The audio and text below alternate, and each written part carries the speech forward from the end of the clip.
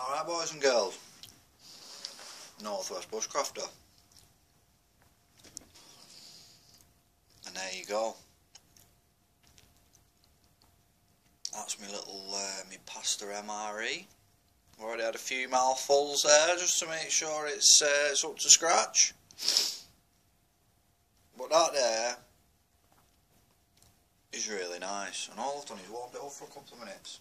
Now, most people don't ever kind of get them out of the packet so you can have a look, but I mean, it's literally pasta, there's beans, kidney beans, chickpeas, a nice sauce. That there's a meal, do you know what I mean? It's going to do the job. And obviously we've just used to cook that meal the hexi burner with one of the Fire Dragon fuel blocks in there, and that fuel block there, I'll be honest with you, I thought it'd get a little bit more burn time out of it. We ended up getting about, I'd say just short of 10 minutes, but it was enough to get the water up to the boil and get this MRE warmed up nice enough. And we also did a bit of char cloth as well. Now the lot that I've just done is still cooling down, but what I have got is a nice little dry bag, little 1 litre dry bag, and in that I've got a load of the first char cloth that I made. There's a couple of bits in there that haven't quite gone, but rather than separating it all, it's all just gone in there. Do you know what I mean? It's all pretty much good stuff, but there's a lot of much better stuff in there. And I mean, I have tested it, and it does work.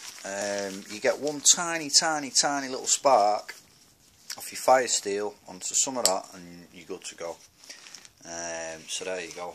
Dry sack's definitely something else that comes in handy, and obviously I'm literally just using that little one for the time being just to store firelighting stuff.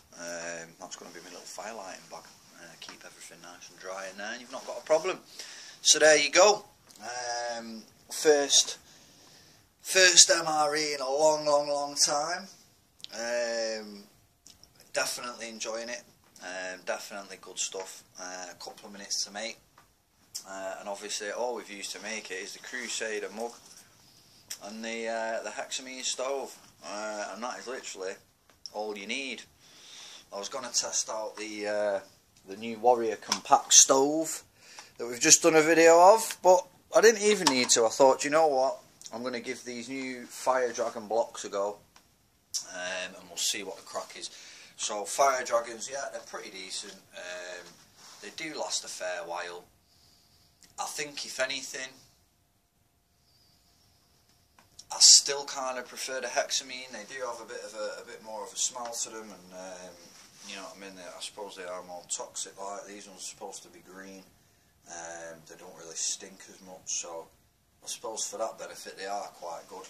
So yeah, Fire Dragon, I definitely give a thumbs up to. It's good stuff, good fuel. The hexamine stove, as always, amazing bit of gear. And that little metal Crusader mug as well. That's literally all you need. So there you go. A bit of food for you. MRE, MOD style. And I'll leave you with that. Northwest Bushcrafter, over and out.